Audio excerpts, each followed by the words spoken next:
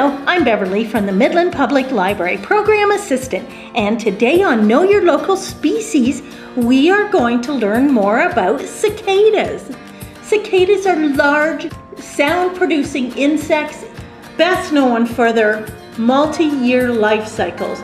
They are true bugs. Scientists know more than 3,200 species of cicada worldwide.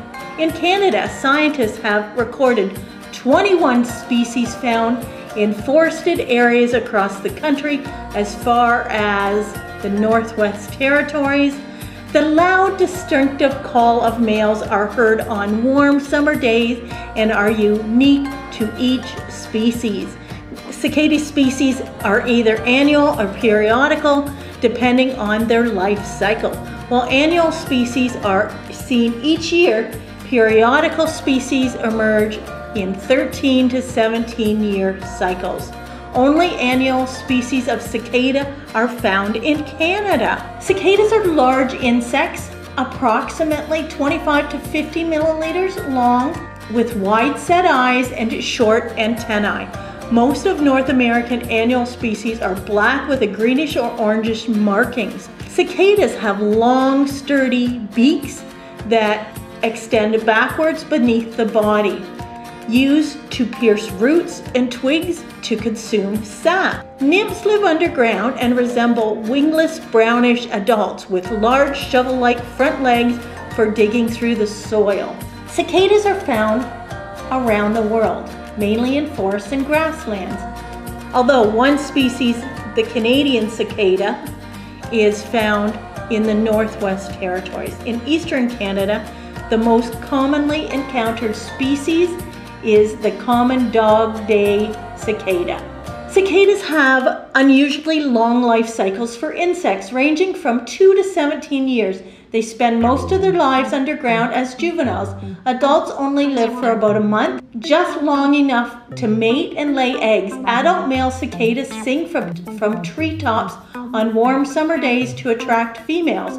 Females cut into living or dead twigs of trees where they lay their eggs. Eggs hatch about 4 to 6 weeks or else during the following spring.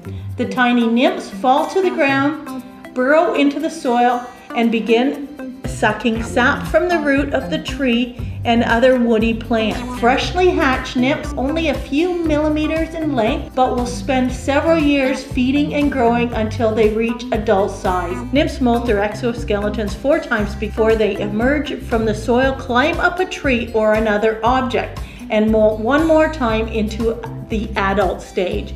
Their molting exoskeletons can often be found still clinging to trees in mid-summer. Most cicadas are so-called annual species, referring to the fact that at least some individuals merge each summer. This is what a cicada sounds like.